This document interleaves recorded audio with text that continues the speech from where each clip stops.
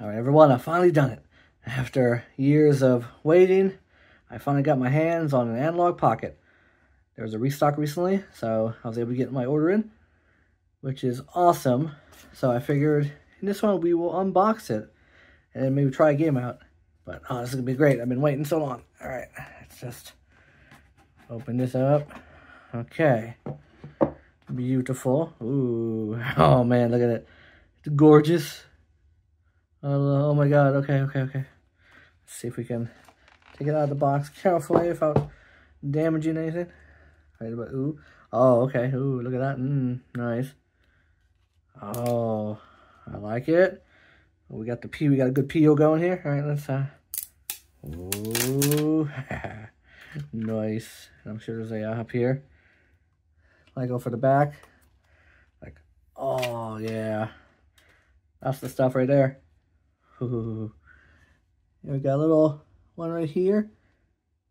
Oh, gorgeous. Look at this. All right. Ooh, okay. Let's got all our buttons.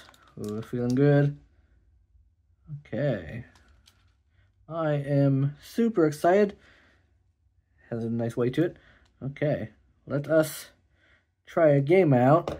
I have a couple here. We can see about pop it in. You know, a couple Pokemon, Red and then Emerald.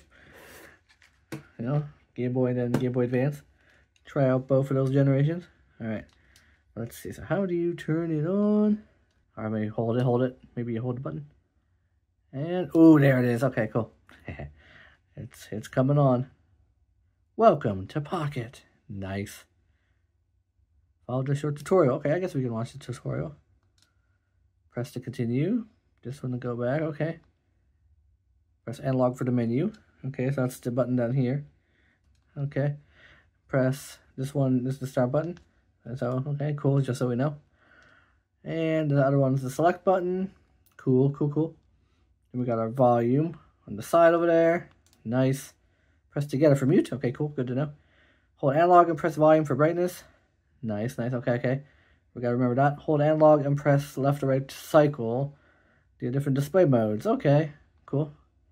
And press the power to wake up. Okay, and hold power to turn off or on. Got a EULA, standard stuff. Just, you know, oof, a lot in there, but, you know, it's fine. Update. Okay, so we can update the OS by going to that QR code. So I'll probably have to, I can do that later. But okay, ooh, now we're at the menu. So let's just try popping one here, see what happens. Okay, we got our red cartridge. Ooh, fits nicely in there. See what happens. Ooh, okay. Oh, there. Oh my god. That's awesome. I love it. We got the good volume. The display mode is currently set at like OG Game Boy, so it has that green hue to it. It's awesome. Oh, so cool. This is amazing. It looks really good. Oh my god. Just like playing on an original Game Boy. I'm sure I can change the color palette probably to be a little bit, you know. Yeah, see there you go. By holding the analog button and then going left or right, we can kind of flip between original DMG, original Game Boy Pocket, Game Boy Light, that's cool. Neon Matrix, ooh, okay, cool. That's nice. Then we go back. And then you got your standard, you know, look, so it just has no color. But let's leave it on original Game Boy mode for a second here. We can hop on in the game. Let's discontinue for now. And there we are, right outside the Elite Four. Awesome. Audio is really good too. It's so cool. All right, I love it. So we've tried out an original Game Boy game. I guess I can quit. And let's try to go to a Game Boy Advance title. All right, we got Emerald. Just pop it in there. Oh, that fits in nicely. Okay. And play cartridge. It loads up really fast, too. Look at that. We're right in. Just like popping it into a Game Boy Advance. Nice. See what level our volume's at. Get the volume even louder. Yeah. Oh, so cool. Beautiful. Okay, I need to replace the battery of this cartridge, it seems like, but alright, that's fine.